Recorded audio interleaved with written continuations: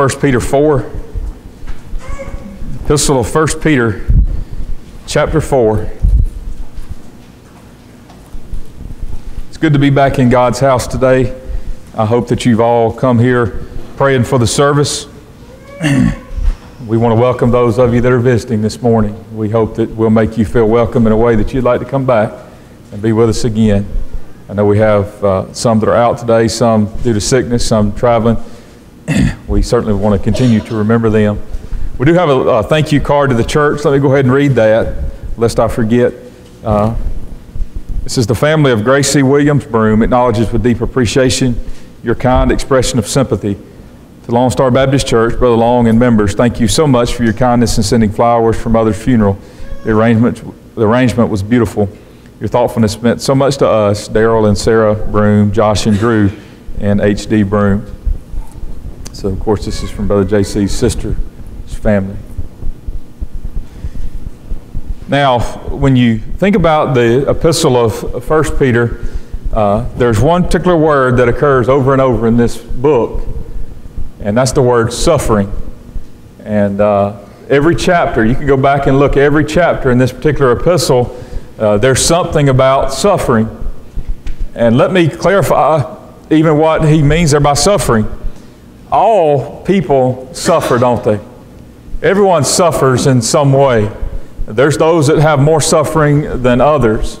That suffering is just part of the curse of sin that's upon humanity and upon this earth. But what Peter is really referring to here as he writes to these individuals, not just the everyday human suffering, but suffering for the cause of Christ.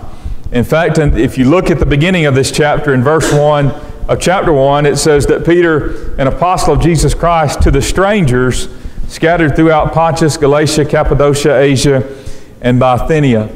Now, these people were scattered for a reason, not because that they had gone in search of work, not because that they just desired to see the world. These people were scattered, I believe, because of persecution. You can go back in the book of Acts and you can study about even those who were scattered abroad upon the persecution of Saul of Tarsus that came upon Stephen. And we know that Stephen was stoned to death, and because of that many people scattered, they left. And yet we know that God used that to spread the gospel message. Nevertheless, just let me, as a way of background, just sort of get this on your mind, that these people were truly persecuted for the cause of Christ. The emperor at that time, the Roman emperor's name was Nero. And you can go and you can study Nero, and that he was a very selfish individual, and that he had a desire. History tells us that he had a desire to even enlarge his palace and the grounds of his palace, and there was nowhere to do it. The city was crowded, and so he would even have his own men set fire to the city of Rome and burn down much of the city of Rome, even having many people killed, so that would free up space for him to do what he wanted to do. And because of that word got out that, Nero did this is his fault. And to keep the people from turning on him, he blamed it on the Christians. And he desired to annihilate God's people. He did many awful, cruel things to the people of God, used very brutal means in doing that.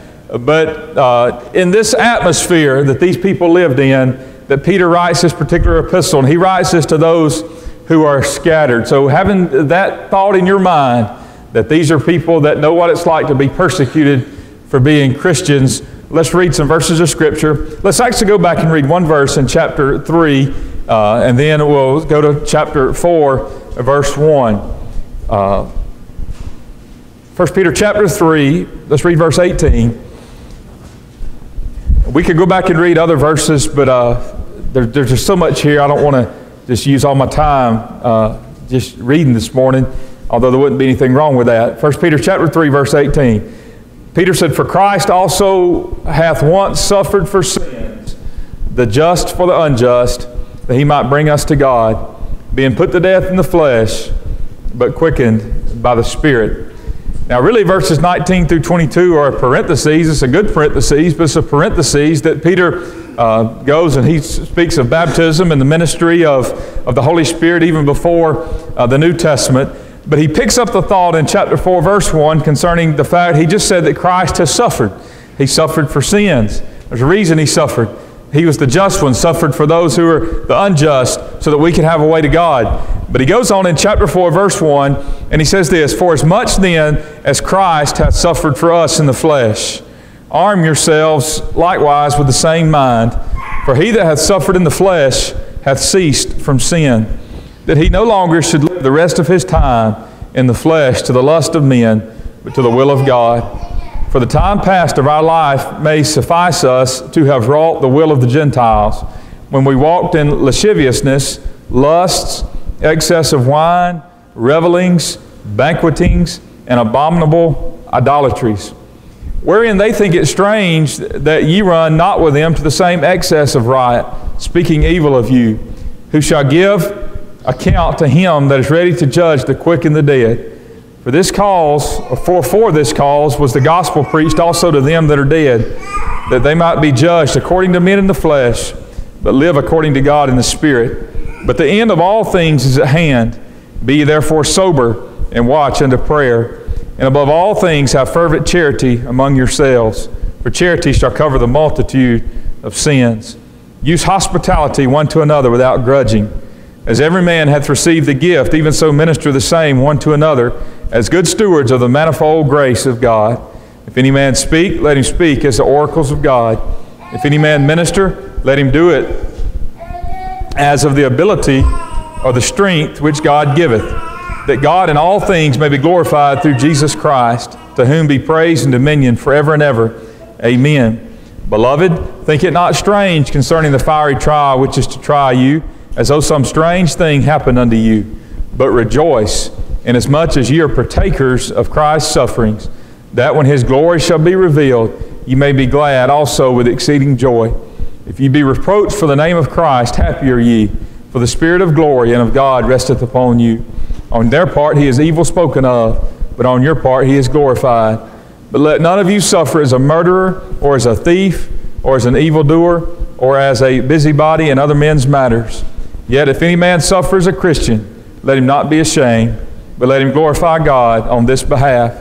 For the time has come that judgment must begin at the house of God. And if it first begin at us, what shall the end be of them that obey not the gospel of God? And if the righteous scarcely be saved, where shall the ungodly and the sinner appear? Wherefore, let them that suffer according to the will of God commit the keeping of their souls to him in well-doing, as unto a faithful Creator. Let's read the entire chapter here in 1 Peter chapter 4, and I would encourage you just to keep your Bible open. I want to go back and look at some things this morning out of this chapter. But if you want to just title the message this morning, the thought that's on my heart is this thought of choosing to suffer for Christ. I want us to think about that this morning. Choosing to suffer for Christ. Now, I think most of you know my background. You know my upbringing, and I think my upbringing would be similar to a lot of your upbringing. Your daddy might not have been a preacher. I know some of you that you had a father that was a preacher. And yet, whether your daddy was a preacher or not, a lot of you grew up learning the Bible. And I grew up learning the Bible as well. And part of learning the Bible was learning about some individuals in the Bible that faced great persecution for being Christians. And I was thinking this morning that if I were to just tell you what comes to your mind when I say of a Christian that faced persecution, a lot of times you think about Stephen, don't you? The man that was stoned to death because of the fact that he preached Jesus Christ at the resurrection of the dead. There's others in the Scriptures that faced great persecution. We can read about James, the brother of John, who was taken and that he was killed by Herod. You think about the Apostle Paul, the persecution that he faced. He spoke about many of those things that he went through for the cause of Christ. But it wasn't just them. In fact, the Bible speaks of even the prophets. That you think about Jeremiah, you go back and study his life, a man that faced great persecution for doing nothing more than just speaking the truth of what God gave him to speak. And so I knew about all of them. And I knew about others. I'd heard of those around the world that in certain countries, in certain areas, a lot of times third world type countries to where that maybe that there was a certain religion that was opposed to Christianity, and that the ruling, maybe a ruling family or ruling party that they enforced religious law there, and I knew that there were Christians that were being persecuted in those places. I understood that. And I want to go a step further. Brother Rodney, I felt, at least since I've been old enough to understand and study the Word of God and sort of see the direction that this country is going, I believe, Brother Rodney, that there would come a time in our country that we would face some trouble because that we were Christians. But I'm going to be honest with you this morning, and I'm not going to preach a political message at all this morning. I'm just trying to set a stage. I've always felt like that was decades away. I've always felt like that was something that maybe my grandchildren or great-grandchildren would have to face one day if they lived in this country. That they'd have to face the time where it might be hard for them to stand up for the Lord, hard for them to be a Christian. But I don't mean to just take a knee-jerk reaction to things either. But I believe that we can all see by the things that are taking place, even things that, man, it's just in the last few months, how far have we gone in this nation? That there was a time that there's always been a fringe element of people that's been opposed to God, even here in this nation, even in the South, even in the Bible Belt. There was always a small minority, and they were not very vocal about it because they were in the minority.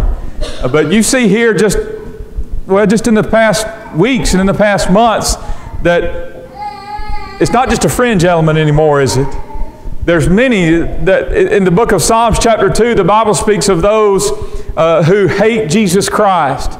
In fact, that listen to the statement that David made. It's actually quoted again in the New Testament concerning them in our day. We are living in the last days. We are living in perilous times.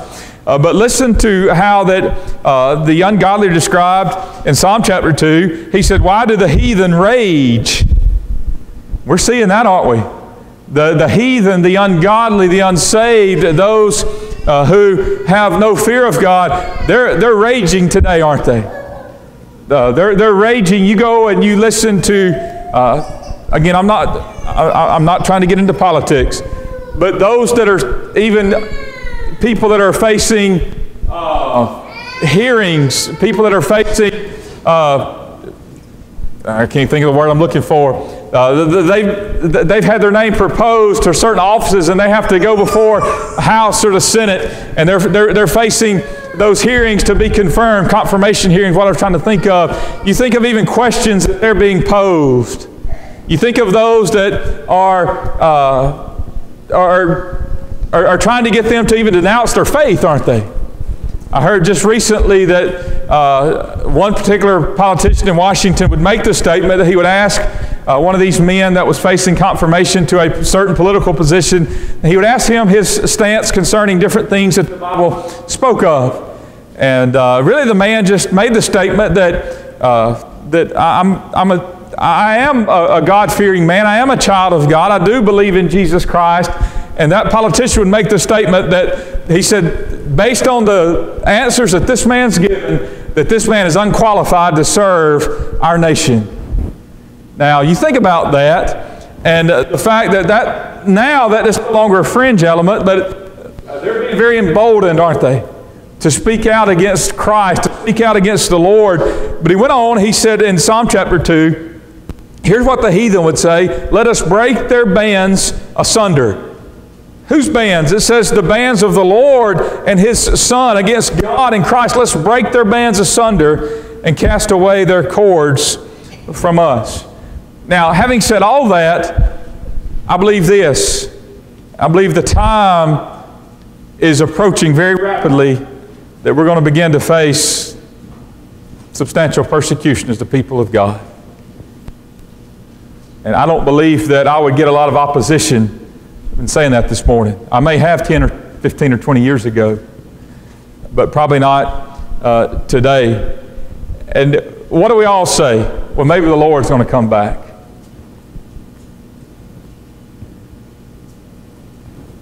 It would not hurt my feelings if the Lord came back today. I'm ready. I worry about those that are not ready. But listen to what I'm about to say. what makes us any better than Stephen? What makes us any better than Jeremiah? What makes us any better than James? What makes us any better than these people in Peter's day? That somehow that we're entitled not to face any kind of suffering and persecution for the cause of Christ is really about, that's about what we're saying when we say, well, hopefully the Lord's going to come back before then. You know what we're saying? I really don't want to.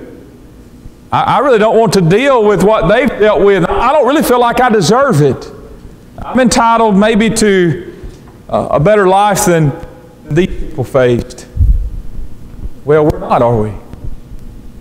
I don't think we're any better than these men. As a matter of fact, I feel like that probably their spirituality, in a lot of ways was much greater than ours is.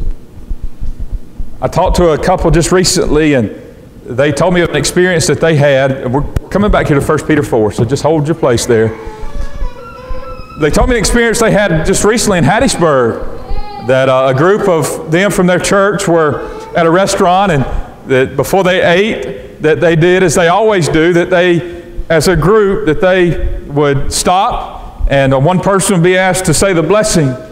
And said as that individual, I believe it was the pastor of the church, was asking the blessing, not in a rude way or a way to make everybody else stop and respect it, but just in a quiet way among themselves, said a group of people at the next table began to mock them openly while they were saying the blessing. Now, I don't know all the details, the circumstances around it. I don't know what kind of influence those people might have been under, but they were emboldened, weren't they, to mock the name of Jesus Christ. And so we're going to see more and more of that. There's something that's going to become more commonplace in our society and in our day. Now, I said we're going to think about choosing to suffer for Christ this morning. And my mind went to a man by the name of Moses. What did the Bible say about Moses? He chose to suffer, didn't he? Moses chose to suffer. A man that grew up in Hebrews chapter 11, verses 24 and 25, he grew up in the house of Pharaoh. He was Pharaoh's daughter's son by adoption. We know that story. And yet that it said when he came to years, he chose rather to suffer affliction with the people of God rather than to enjoy the pleasure of sin for a season. You see, he had a choice to make. That choice was really an easy... Well, let me back up. It was not an easy choice, but the choice was between a life of ease and a life of suffering, wasn't it? You ever thought about that?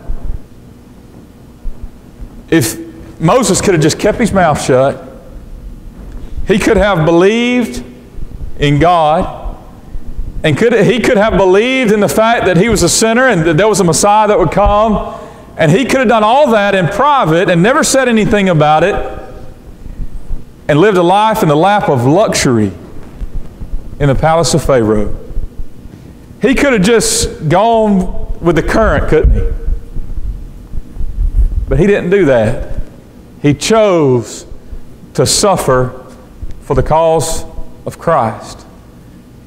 Now listen carefully to what I'm about to say. If you know Jesus Christ as your Savior,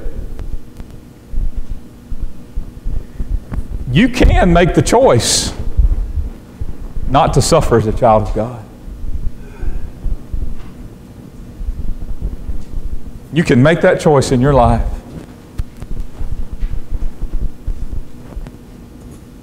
Or you can do as many as that's gone before us have done. We can choose to suffer for the cause of Christ. It's a conscious choice that we make. That I'm not going to just go with the flow. I'm not going to just get in line. And there's a right and a wrong way to do that. But to make a choice to follow the Lord. Go back to verse 1. Notice what Peter wrote here. He said, for as much. The word for as much there just means so. And it harkens us back to verse 18 of chapter 3. He said, for as much then as Christ has suffered for us in the flesh. he uses a comparison here. He used the word as. He said that as Christ has suffered for us. Why did Christ suffer? It was for us, wasn't it? Though he was rich, for our sakes, he became poor. On and on and on. We could look at a lot of different scriptures that talk about the fact that the reason Christ suffered was he did that for us, so that we could be saved, so that we could escape the eternal damnation, so that we could escape hell and the lake of fire. He suffered for us. He said there in verse 18 that Christ hath once suffered for sin, the just for the unjust, that he might bring us to God. You're never going to get to God any other way than through Christ. He's the only way to get you to God. He's the way. So he said, as Christ has suffered for us in the flesh. Now look at the next phrase here. He said, arm yourselves. He said, put on some armor, because there's a battle that we have to face. Ephesians chapter 6 talks about a battle that we're in. But here he said that we are to arm ourselves likewise with the same mind. The same mind. The same mind as who? As Christ. What does it mean, the same mind? It means that we're to think the same way. We're to have the same attitude as Christ had. That we're to have the same thoughts that Christ had concerning ourselves is what it boils down to. And that's what I want to get at this morning. He said, arm yourselves with that same mind. Philippians chapter 2, he said, let this mind be in you, which was also in Christ Jesus. And he talks about how that he humbled himself to come to this world and to do what nobody else could do. And how that God has exalted him to a place of preeminence now because of that. But notice this. Notice the very last phrase in verse 1. You miss this, you're going to miss it all. It says, for he that has suffered in the flesh hath ceased from sin. I don't believe he's talking about Christ there, because Christ had no sin to start with. Christ didn't learn how to give up himself and quit sinning and do the will of God. No, he had no sin. But he's speaking of us there. He said that we're to have the attitude that we're willing to suffer for the cause of Christ, because he said he that has this attitude, when we come to the place, he said, where we're willing to suffer, it's not about us anymore. It's not about our comfort. It's not about our will. It's not about our mind. It's not about us. But when we come to the place that we're willing to suffer for him, that he suffered for us, that we're willing to suffer for him, he said we've come to the place to cease from sin. Look at verse 2.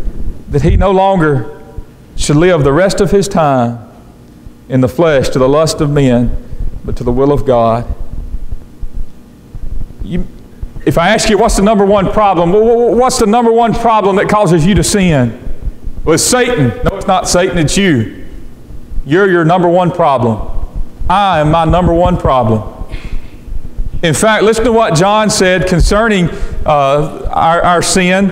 In 1 John chapter 2, verse 16 and 17, he said, for all that's in the world, the lust of the flesh, the lust of the eyes, and the pride of life. Now, he put sin into one of three categories. The lust of the flesh, lust of the eyes, and the pride of life. What was it all about? Me. You see, as long as we have the attitude of me first, my pleasure, my will, my life, my comfort, he said that sin is going to continue to reign in our mortal bodies. Because he said all of these things, it's about me. The original sin was about me. The original sin of, you think about Satan, as he would rebel against God, it was all about me, what I want. In the Garden of Eden, it was about what we can be. If we eat this, that we're going to be like gods. We'll be elevated to a position. We'll have the things that he's withheld from us.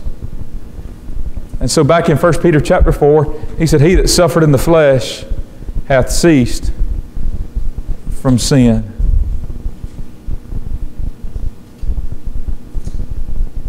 We're not where we need to be until we're ready to suffer for Christ. That hurts me. I don't know if that cuts you down. That cuts me down pretty low.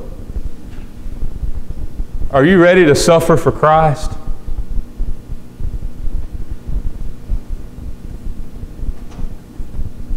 He said we've got to have that attitude. We've got to have that mindset. Because when we've come to that place, when we come to the place that I'm not so important anymore, that I'm willing to suffer whatever it takes, I'm willing to suffer for Him because He was willing to suffer for me. He said that this can take place in our lives, verse 2, that we should no longer live the rest of our time in the flesh to the lust of men, but to the will of God. You see, one of two things drives you as an individual. It's either your lust and your desires, or it's God's will. Jesus said, my need is to do His will and to finish His work, to do that He's given me to do. Go on to verse 3. He said, for the time past of our life may suffice us to have wrought the will of the Gentiles. Listen to these things, how He describes their life in the past. And this is the life of many people today. He said, when we walked in lasciviousness, lasciviousness just means licentiousness. It means lack of self-control. Just if it feels good, do it. What's that all about? It's about self, isn't it? Lusts. We know what that is. That's about fulfilling our desires of the flesh. Excess of wine. Speaking of drunkenness, revelings. My mind always goes to Mardi Gras when I hear the word revelings. Revelry. Well, they call it down in Brazil, I guess it is, where, is it Rio de Janeiro where they kind of started it, the big one? It's called Carnival down there, isn't it? You know where carnival comes from? It comes from the word carnal, of the flesh. Let's live it up, because that for this next period of time that we're going to have to give up some things, so let's live it up now. It's about me, isn't it? Revelings, banquetings, and abominable idolatries. You see, all of these things focus on self. And he said here that we're not ready to suffer for Christ until that we've come to the place to say, Lord, not my will, but your will be done in my life. He said to come to that, to have that attitude that I'm willing to suffer for Him. He said that'll eliminate so much sin in our life, because we'll no longer be focused on ourselves. Go down to verse 7. All these things are tied together. He said, but the end of all things is at hand. He says that, the end of time's coming. The Lord's coming back. He wrote about that in 2 Peter chapter 3 concerning the coming of the Lord. He said it's close. It's close. So he said in light of that, he said here's how we're to live. He said, be ye therefore sober. Sober, that doesn't mean just not to partake of alcohol, even though the Christian shouldn't be a partaker of that. But it means to be sober-minded, to think clearly. He said, and watch unto prayer. I tell you what, prayer is an unselfish act, isn't it?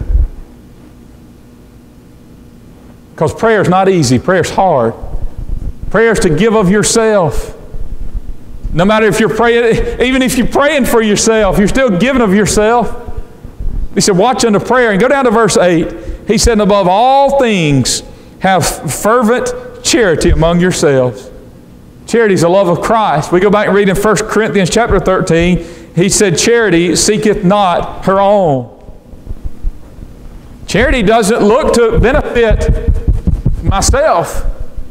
But it said charity looks on the things of others, the welfare of others. Charity desires for others to grow and to be benefited. He says, have fervent charity among yourselves. He says, for charity shall cover the multitude of sins. When we have love one for another, as we ought to, we'll be able to forgive and overlook a lot of things. Look at verse 9. He says, use hospitality one to another without grudging. It's amazing how much hospitality comes up in the New Testament, isn't it? We don't think about that a lot. We're the hospitality state, I guess. We don't think about hospitality a whole lot. But in those days, last week as we looked at the qualifications for a preacher, one of the qualifications is that he's given to hospitality. He's a lover of guests. You see, in those days that if a Christian traveled from place to place, that they couldn't just stay at the Holiday Inn Express. From what I understand about the inns of that day, as they were about taverns, is about all they were. They were places that were not places that you would want to spend time. A lot of people of places of ill repute. And so the people of God, as they traveled, that they had to, if they were going to have a place to stay, it's going to have to come from God's people. You talk about using hospitality. Are you a hospitable person? So that's got nothing to do with my relationship with the Lord. Here it says it does. Willing to open your home to other people. Willing to give of yourself. And he said not only are you to use hospitality, but he said you're to do it without grudging. That means that you're not only to do it, but you're to do it for the right reasons, not just say, well, I guess if I have to. You see, it's come to the place where it's not about us anymore. Come to the place where the work of the Lord is more important. And then he said in verse 10, as every man hath received the gift, even so minister the same one to another as good stewards of the manifold grace of God. Listen to me, child of God. You've got a gift. You have got a supernatural gift that's been given to you by God. And you're not to use that gift for yourself. That's what he says here. As every man hath received the gift. He said, even so minister the same one to another. You use that gift for the edification of others. You use that gift for the building up of the body of Christ. I'll just use this. We've got a lot of musical talent here in the church, and I'm so thankful for that. But that musical talent wasn't given to you so that people could pat you on the back and people could look at you. That musical talent was given to you so that you could benefit the work of the Lord with that. You can encourage people. And I'm not just picking on those that have musical ability. Whatever ability the Lord's given you, whatever gift He's given you, He said you use it for others. He said as a good steward of the grace of God, the grace of God, that you didn't deserve, God gave you that. He said use it for His glory. He went on in verse 11, he said, if any man speak, let him speak of the oracles of God. Any man minister, let him do it as of the ability that God giveth. He said, whatever you do, he said, you do it according to the strength that God supplies.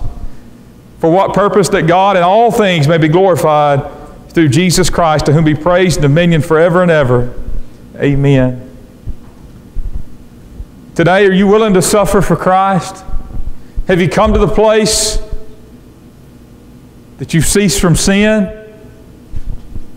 Because you've said, Lord, it's your will that's important in my life, not my own.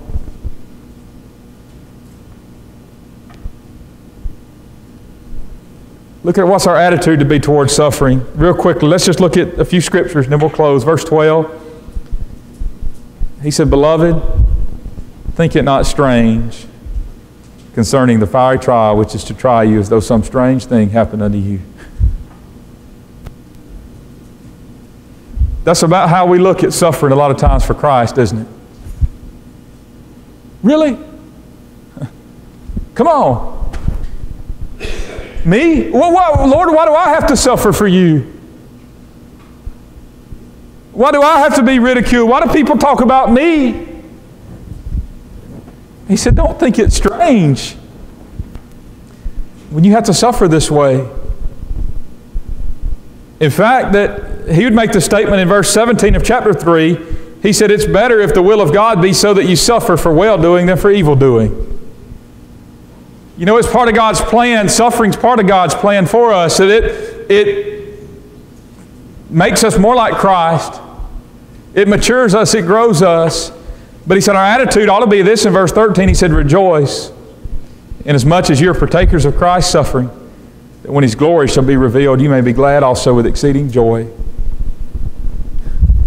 I don't know all the extent of that. But I believe there's great reward for those that are willing to suffer for the cause of Christ. He said if we suffer with Him, we'll reign with Him. And he went on. He said in verse 14, if you be reproached for the name of Christ, happy are ye, for the Spirit of glory and of God resteth upon you.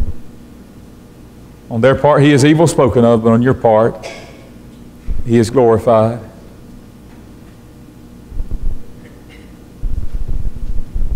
You know, if we'd be honest with ourselves this morning, are you willing to suffer for Christ?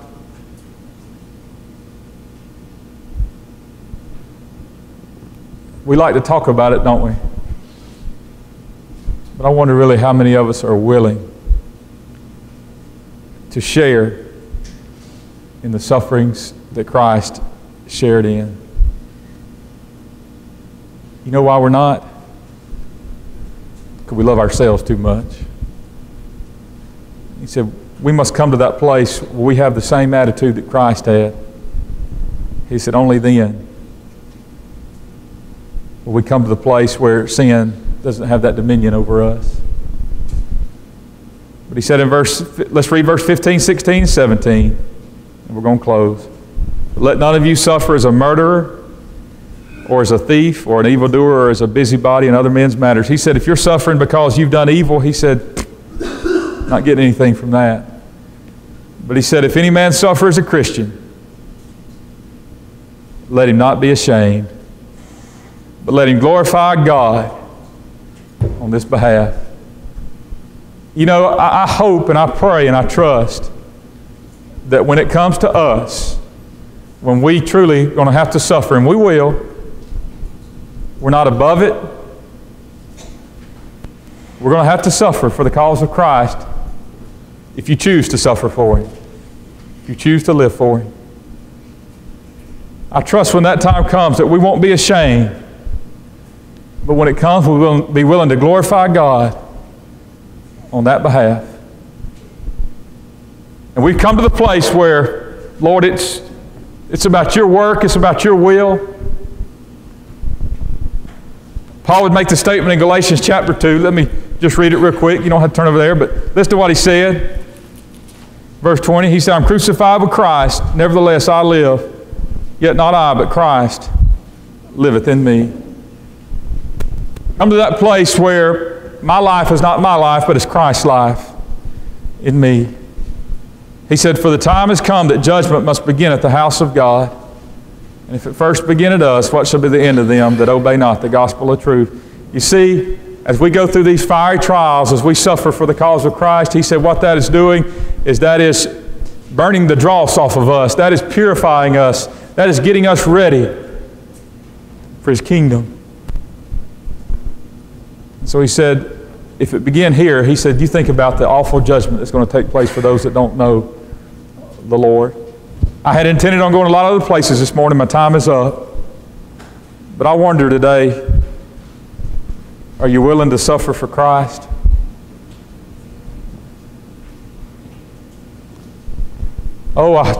As I said earlier, I hope that we will be. That we'll be willing to suffer for Him. We'll be willing to stand for the Word of God, no matter what people say, no matter what names they call us, no matter what we may be denied, the friends that we may not be able to keep company with anymore. He said, you know, they think it's strange that we don't run to those things. We're willing to suffer for Him. The only way we're going to be willing to suffer for Him is if we're willing to put ourselves in the proper place. If you're here this morning and you've never trusted Christ as your Savior, you know what all this means? To come to the Lord draweth nigh. He's coming. You need to be prepared. As we just read what Peter said, that Christ suffered for us, the just for the unjust, that He might bring us to God. The only way that you can be brought to a saving faith or saving relationship with God is through His Son, Jesus Christ. And I beg you and plead with you to trust Him. Let's have a song. If there be something in your heart this morning,